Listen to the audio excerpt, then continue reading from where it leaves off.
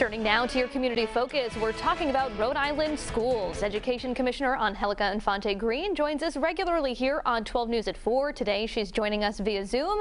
Thanks for being here, Commissioner. Thank you for having me. I want to start with something that our Target 12 colleagues have been reporting on extensively, the ILO Group. It's a brand new consulting firm. It was awarded a $5 million contract to help reopen the state's schools.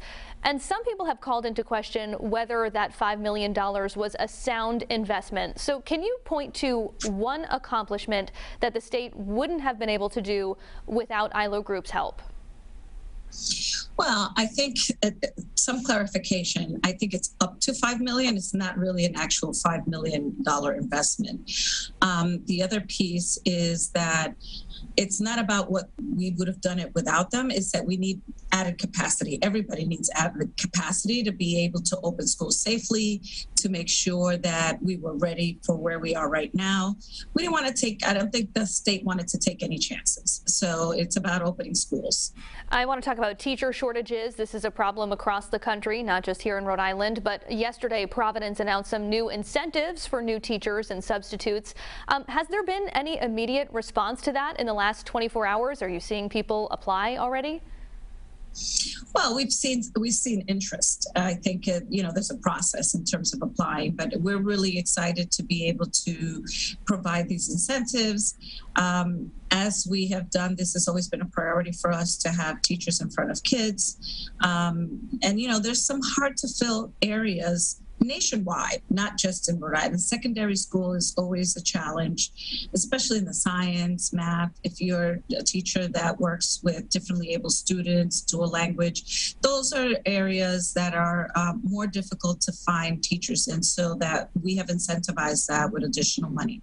I want to ask you quickly about the RICAS exams. Just yesterday, Massachusetts released the results of their MCAS exams. When can we expect to see the results of Rhode Island's standardized tests?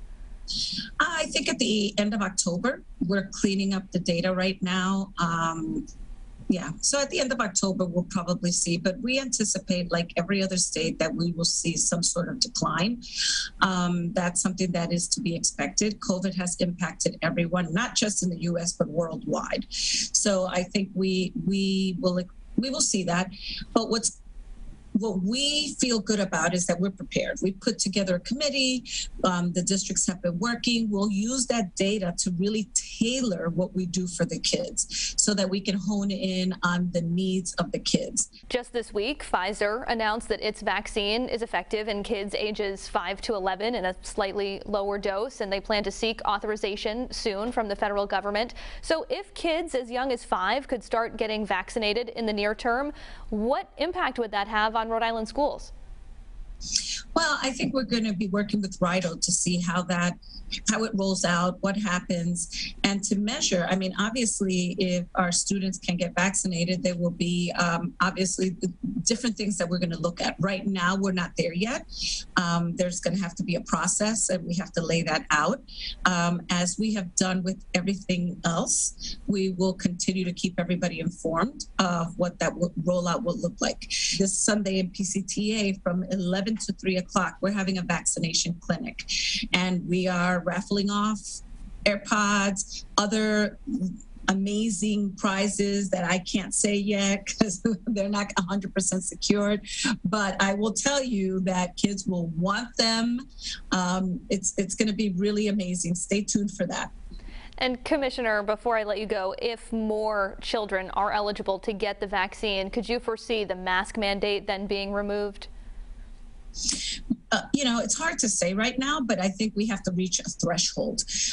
We are, as a state, doing well because our kids have not been eligible for vaccination. We have had to keep a lot of those mandates and precautions and mitigation in place. But that will change, and we'll work with RIDO as soon as those vaccines become available for our students. And that's why we're encouraging everyone, get vaccinated, get your kids vaccinated. I know that, people have different ideas about it, but do your homework. Go out and go see, the benefits, the pros and the cons. But right now, it is in all our best interest to get vaccinated. Rhode Island Education Commissioner Angélica Infante-Green, thank you as always for your time today. Thank you, Kim.